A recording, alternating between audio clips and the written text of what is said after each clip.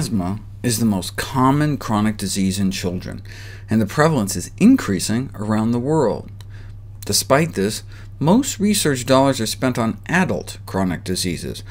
One might ask whether this is because our politicians and senior administrators feel themselves to be more likely to suffer from the latter and ignore allergic diseases because they have their major impact on children and young adults who don't vote.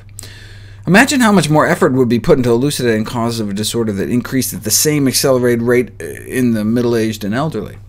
Well, finally, an international study of asthma and allergies in childhood, studying more than 1 million children in nearly 100 countries, making it the most comprehensive survey of these diseases ever undertaken. What did they find? They found a wide variability in the prevalence and severity of asthma, allergies, and eczema. We're talking a 20-fold to 60-fold difference in prevalence of symptoms of asthma, allergic runny nose, and atopic eczema around the world, striking worldwide variations in the prevalence of allergic symptoms. What does it all mean? Well, the large variability suggests a crucial role of some kind of local characteristics determining the differences in prevalence between one place and another. What kind of environmental factors? Like, why does the prevalence of itchy eyes and runny nose range anywhere from 1% in India, for example, up to 45% of kids elsewhere? There are some associations with regional air pollution and smoking rates, but the most significant associations were with diet. Adolescents showed a consistent pattern of decreases in symptoms of wheeze, current and severe allergic rhinoconjunctivitis, and atopic eczema associated with increased consumption of plants. The more their calories and protein came from plant sources, the less allergies they seemed to have. In general, there seems to be an association between the increase in asthma prevalence and decreased consumption of fresh fruits, green vegetables, and other dietary sources of antioxidants, helping to explain why the prevalence of asthma and respiratory symptoms is lower in populations with high intake of foods of plant origin. Intakes of high fat and sodium and low fiber and carbohydrates are linked with asthma, while traditional vegetarian diets are associated with lower rates. For example, if you look closer within India, in a study of more than 100,000 people, those who consume meat, for example, daily or even occasionally, were more likely to report asthma than those who were strictly vegetarian, which meant also avoiding eggs.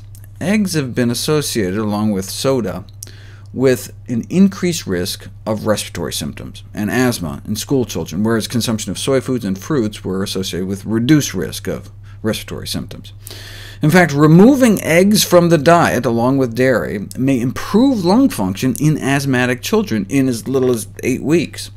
So maybe it's a combination of eating less animal foods and more plants. High vegetable intake, for example, has been found protective in children, cutting the odds of allergic asthma in half.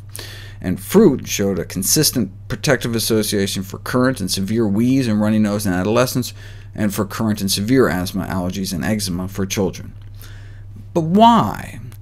I've talked about the endocrine-disrupting industrial pollutants building up in the meat supply that may increase the risk of allergic diseases, but the increase in asthma may be a combination of both a more toxic environment and a more susceptible population.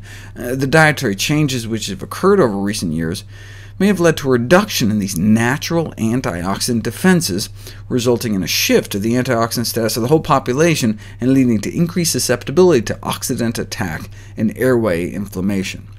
In adults, for example, the risk of airway hyperreactivity may increase 7-fold among those with the lowest intake of vitamin C from plant foods, while the lowest intake of saturated fats gave a 10-fold protection, presumably because saturated fats have a role in triggering inflammation.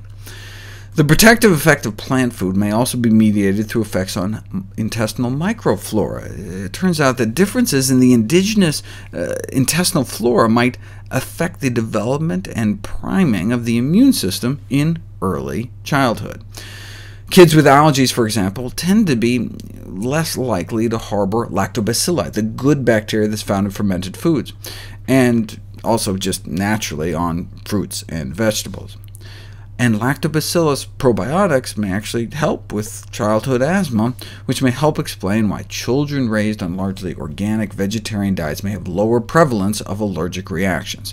Infants raised in this way tend to have more good lactobacilli in their guts compared to controls, though they were also more likely to have been born naturally, breastfed longer, and not given as many antibiotics. So you really can't tell whether it's the diet until you put it to the test, which we'll explore next.